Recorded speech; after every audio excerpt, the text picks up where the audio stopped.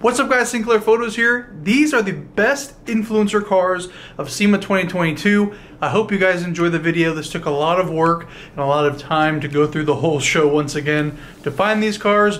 But let me know which one is your favorite, who are you most excited to see in this video, and let me know if I missed any in the comment section below. Enjoy! Starting off our influencer cars of SEMA, we have Chris Borges with his Street Hunter BRZ.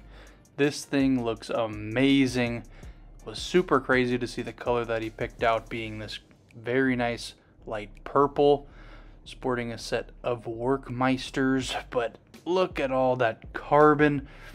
The hood, the canards, and the front lip tie this build in very, very nicely. On the side, we of course have the Street Hunter USA banner, along with a couple of his logos on there that they look so good. Purple and white is a great color combination, and I love seeing this car out. Congratulations to Chris for his SEMA debut. Can't wait to see what he brings next year. Next up, this car needs no introduction. It's none other than the DDE SVJ. Daily Driven Exotics had two cars out here this year, one of which being the SVJ, and the other you'll see just in a couple minutes.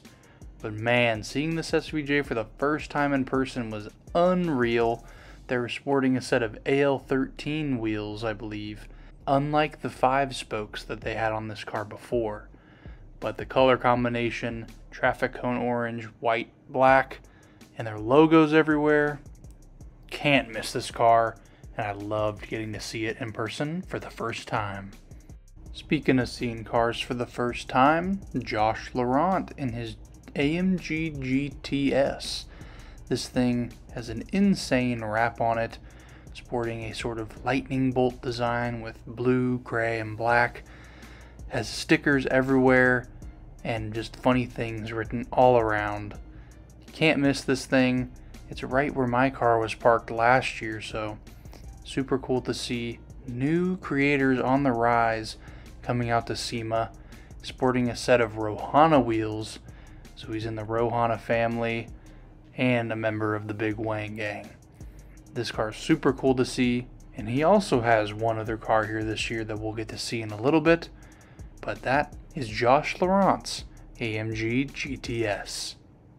Coming up next, we have a very, very interesting take on a Lamborghini Huracan, brought to you by none other than B is for Build. And man, this thing is crazy.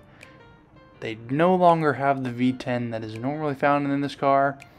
Behind your head, there is a screaming twin-turbo V8 engine that just looks like an absolute Mad Max type vehicle. I wasn't expecting to see this one out there, and I cannot wait to see it drive out in the parade tomorrow. But geez, if you guys haven't seen that video, by the time this video comes up, you're going to want to watch that one, because this is going to be an insane thing to see moving. But you know, what do you expect? B is for Build, always bringing out the best things, making things that nobody would think would be possible come to life. And I think everybody enjoyed seeing it as well. And parked next to their Huracan, we have another vehicle from B is for Build. I honestly have no idea what this one is. It looks like a sort of hexagonal Formula 1 car.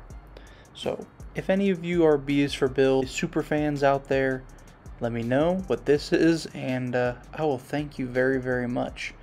It looks very interesting, looks hand built, and looks very, very tight in that cockpit. So let me know what it is if you guys know. The next influencer car we're going to take a look at is none other than TJ Hunt's Veilside RX-7. This looks straight out of Fast and Furious Tokyo Drift, and it's not something you get to see a lot of. There were a handful of RX-7s there, but none were Veilside kits like this one was. Painted in a beautiful British racing green. Of course, TJ Hunt stole the show center stage at SEMA this year, making Han proud, bringing out his Veilside RX-7 and showing the world. Coming back with a familiar face from the video, we got DD's other car, the 720 GTR, or so they call it. This one is also sporting a traffic cone orange and gray design, kind of like the Lark livery from the F1 GTR. But this also stole the show at the Gintani booth. Fresh engine in, I believe a subscriber said it's over 1,300 horsepower, and I believe it, man. This car was crazy to see in person and actually looked really, really good. Sporting a huge wing, the center exhaust. This thing is a spectacle to see, and a lot of people were loving it. Thumbs up to DD for this one. Now this one was a bucket list car for me to see. Whistlinddiesel's take on the General Lee. Also sporting a freshly cracked windshield. You do not see cars like this at all at Sema. Everyone is freshly polished, not a rock chip in sight, and this man brought the General Lee Charger RT with engine popping out of the hood, windshield shattered, and tire marks all over the back end of this car, and I could not be happier. This dude is absolutely insane, and I love every second of it. Huge shout out to Whistlindiesel for letting them bring this thing out for the world to see. It was definitely one of my top favorite cars at SEMA 2022. Circling back around to another TJ Hunt build, we have his brand new Street Hunter BRZ, much like Chris Borges at the beginning of this video, but this one has the big wing option, along with a couple extra canards. But man, oh man, seeing this car be stock and him have this vision of the wide body kit and it all coming together, being revealed at SEMA this year, was very, very cool to see.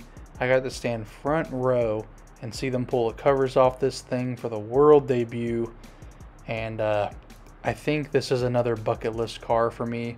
I previously had a Gen 1 FRS, and this makes me want to go Gen 2.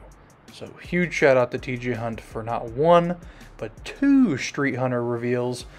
His next one being this one, this new Nissan Z. This is the street version of his wide body kit, also with hidden hardware, sitting on a fresh set of white 5-spoke HREs. These wheels have been tickling my fancy lately, and I think I want to put them on the Supra.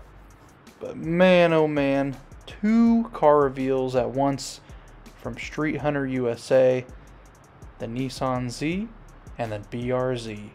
Very, very cool to see. Hey, that rhymed. For these next few, I'm going to go rapid fire, but it was cool to see Stradman's Aventador Coupe getting a fresh wrap on it. If he hasn't revealed it already, it's going to be lime green. Then we have, I believe, Edmund Mondi's F40 that was wrapped in a Nosatec Celestial Unicorn. It is now bright bubblegum pink. Very interesting choice there. Then we also have Alex Choi's Huracan in a fresh new Nosatec wrap. His was also in the unicorn color, but now it is in a navy blue. Looks pretty good. Outside, I wasn't expecting to see Chris Fix signing some autographs for the fans and working on his BMW, replacing a couple headlights and other things that may have broke during the day, because I'm pretty sure he was drifting it for everyone to see. One of the last influencer cars we got to see out at SEMA 2022 was none other than Throttle's EV swapped Nissan 370Z wide body. Yep, this thing is pretty crazy. I have not seen anybody else on YouTube do an EV swap, but it's sporting a fresh new wrap with nice chrome graphics, and under the hood, I guess you can say, we have a big battery. So pretty cool to see this out and about. It looked really well built, and looks better than a lot of other 370Z builds I've seen, I dare say. So huge shout out to Throttle on that build. And ending the influencer cars that I could find at SEMA 2022 was none other than Amelia Hartford's C8 Corvette. This thing looked very good. Of course, seeing it in all the videos, there's not much cosmetically done, but it does have a very crazy twin turbo system, and I'm sure we'll see that on the parade out tomorrow as well. But I hope you guys did enjoy all of the influencer cars at SEMA this year. I know I missed a couple, but the place was so big that I feel like it was impossible to see everything. So if I did miss something, please let me know.